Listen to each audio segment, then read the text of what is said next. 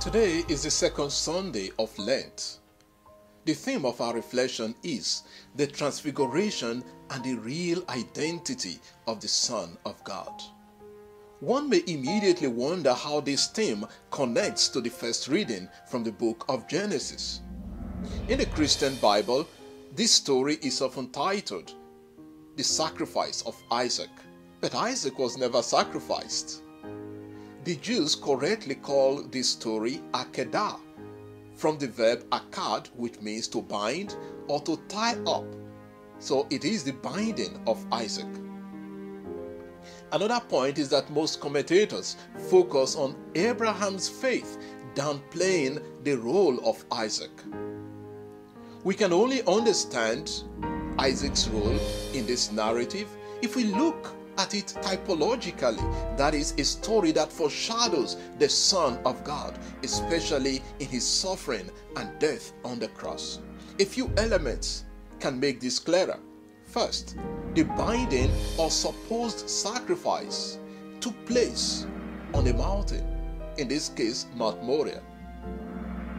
Second, 3 times in the narrative, God refers to Isaac as Bencha Asher Avatar in Hebrew, or Tu Huyusu Tu Agapetu in Greek, your beloved son. Who is called the beloved son in the gospel? Third, Isaac took the wood of his own sacrifice up the mountain. Fourth, his father Abraham obeys the voice of God to sacrifice his son. But the son makes no resistance even when his father laid him on the wood of the cross. Fifth, Abraham laid his son on the wood. Jesus in the Transfiguration prepares for his passion, where he would lay down his life on the wood of the cross. Finally, we hear the voice of God call out to Abraham, just as the voice of God is heard at the baptism and Transfiguration. Today, God calls out to each one of us as his beloved children. But can we listen and respond in faith and in obedience, like Abraham, like Isaac, like Jesus?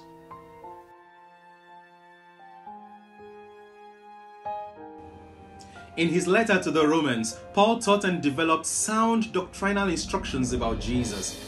In chapter 8, he emphasized the Holy Spirit's supernatural power and revealed the human inability to defeat sin. So in our passage, when he says, if God is for us, who can be against us? He resounds the words of Jesus in Matthew chapter 19 verse 26, that with God all things are possible. The fact that God will give us all we need for our Christian life and salvation. He further says in verse 32 that he who did not spare his son but gave him up for us all, will he not give us all things? Here Paul alludes to Abraham's sacrifice of Isaac in Genesis chapter 22. And he recounts God's words in verse 12 and verse 16 when he says, you have not withheld your son, your beloved son, from me. So just as Abraham was loyal to God and ready to sacrifice his dearest possession, so is God faithful to us to sacrifice his only begotten son, so that whosoever believes in him will have everlasting life. John 3:16. In verses 33 to 34, Paul raises some rhetorical questions to drive home his point. Who can accuse God's chosen ones? It is God who declares us not guilty. And who can condemn? Is it Jesus who intercedes for us? So since God has acquitted us, no one can condemn us. For the one who has the authority to charge us is Jesus, seated at God's right hand, interceding for us. We are safe. We are in good hands. He identifies 4 things about Jesus and his mission: that he died, rose from the dead, seated at the right hand of the Father, interceding for us. These we recite in the Apostles' Creed, that Christ was crucified, died, and was buried. He rose again on the 3rd day, seated at the right hand of the Father to judge the living and the dead. Jesus, who is the judge, does not condemn us. He advocates our cause, interceding for us. Therefore, we can rejoice that we are truly acquitted, not because we are deserving of it, but because of God's love in Christ Jesus, who died for us to save us and who continues to advocate and to plead our cause. The gospel reading from Mark chapter 9 verses 2 to 10 is the account of the transfiguration of Jesus. Jesus is up a high mountain with 3 of his disciples, Peter, James, and John. Suddenly, his clothes become dazzling white, beyond the capacity of any bleach. Then appear Elijah and Moses talking with Jesus. The 3 disciples are frightened and do not know what to make of the event. When Peter eventually summons courage to speak, he acknowledges the beauty of the encounter they were witnessing and proposes to prepare 3 tents for Jesus, Moses, and Elijah. Before Peter could get a response, a cloud overshadows them, and from the cloud emerges a voice saying, "This is my son, the beloved. Listen to him." As they look around, probably trying to decipher to whom the voice was referring, no one else was there but Jesus alone. A clear indication that Jesus indeed is the Son of God and the beloved one in question. While making their way down the mountain, Jesus orders them not to tell anyone what they saw until the Son of Man is risen from the dead. And so they kept what they saw close to their chest, pondering what rising from the dead could mean. This event of the Transfiguration is situated 6 days after Jesus' first prediction of his passion in Matthew 8:31 to 38. The number 6 in the Bible often connotes incompleteness and imperfection. Thus, it suggests that the passion prediction that the Son of Man must undergo suffering, rejection, and death, which got the disciples so worried, is not the complete account of the Christ event. It was to be completed and perfected by the glorious encounter at the Transfiguration and the prediction that this same Son of Man will rise from the dead.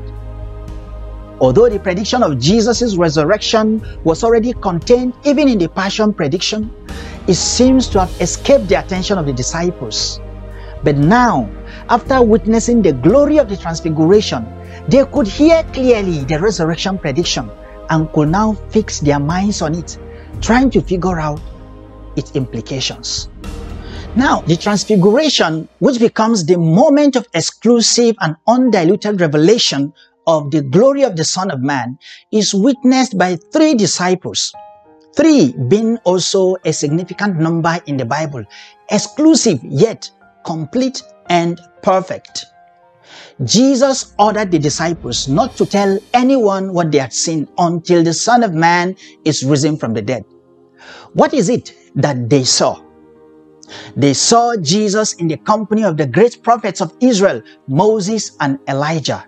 Thus, Jesus was not in opposition, but in harmony with the greatest of Old Testament prophetic traditions, together forming the exclusive but perfect cycle of 3, Jesus, Moses, and Elijah.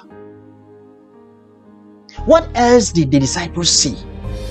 They saw a cloud overshadow them on the mountain, from which a voice proclaimed Jesus as the beloved Son. Both the mountain and the cloud are associated with the presence of God in the Old Testament. In Exodus 24 verses 15 to 18, the Lord called Moses on Mount Sinai from the midst of the cloud. In Exodus 40, 34 to 38, we read that the cloud covered the tent of meeting and the presence of the Lord filled the tabernacle. Also in Exodus 13:21-22, the Lord led Israel by a pillar of cloud by day and of fire by night. We can see also in Nehemiah 9:12. All these elements combine to demonstrate the fact of God's presence with Jesus. It also shows us how suffering, rejection, and death, which the disciples so feared in the Passion prediction, is not the point of arrival, but a necessary path to the ultimate manifestation of Jesus' glory in the resurrection. For us Christians, these days of Lent are supposed to be our journey with Christ in His Passion, a journey which is incomplete in itself unless it leads us towards a befitting celebration of Christ's resurrection at Easter. The Devar Adonai team thanks you for listening, and may Almighty God bless you in the name of the Father, and of the Son, and of the Holy Spirit. To follow our reflections for Sundays and solemnities, please subscribe to our YouTube channel or follow our Facebook page, Devar Adonai, or visit our website, devaradonai.org.